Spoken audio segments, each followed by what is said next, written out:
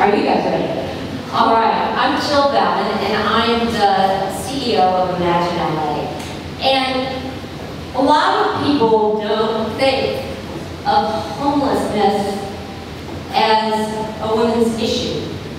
But these days, you can just keep going. These days, over a third of the homeless population are made up of families. And those families, about 80% of them, are headed by women.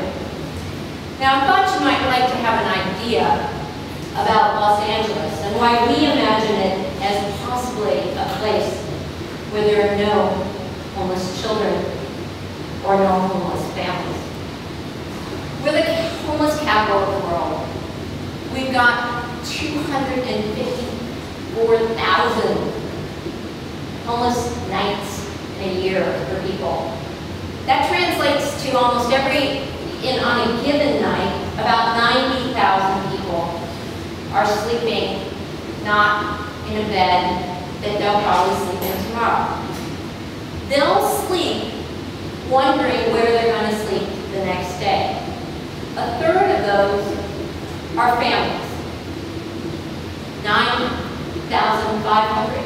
That's about 20-something thousand children, along with a parent or possibly two parents. The cost of homelessness is also extraordinary to our population. We think about it, oh my God, the kid isn't going to school, and they don't have enough to eat. But we also, the cost to our government and to our society is enormous. And we need to think about that when we're thinking about homelessness. So, 80% of homeless families are headed by a female. And with Imagine LA, 74% of our families are headed by a female. What happens in homelessness, and why is it such a pervasive issue? Well, especially in the last 5 years, we've had an economic downturn, and we've had one economic event. A woman, a family loses a job, there's a healthcare incident, they're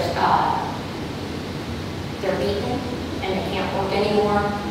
They fall into addiction, they can't work anymore, and they fall out of housing.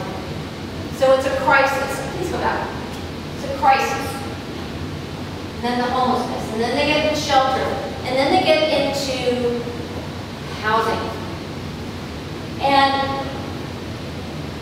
that's when our government and a lot of our local agencies stop. They get them into housing, and then they're done. Well, if that family is all by themselves, without any new skills, without any safety net, without a community around them, what do you think the chances are they're going to get homeless again? About 25% at least. Well, that's what Imagine LA does. We come into the breach then. We match those families with a team of mentors. You could be on a team.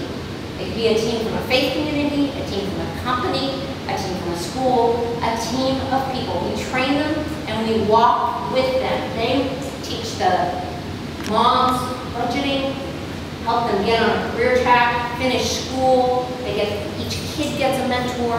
They learn how to do meal planning and so forth. They walk with them for a minimum of 2 years, a minimum of 1 year, and a max of 2, although the mentors keep going. And look what's happening. Out of 54 families in the last 5 years, 100% are still in housing. 100%. 75 have increased their income. And this income is income that's earned income. We're not talking about subsidized income.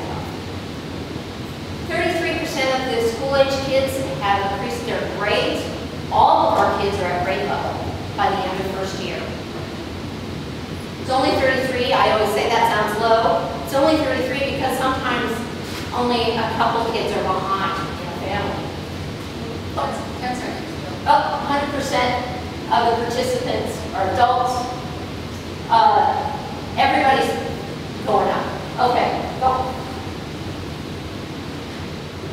Maria dinner.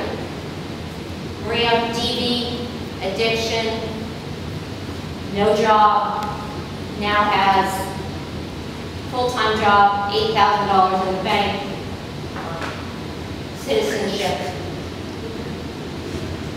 Support us, help these families exit poverty for good.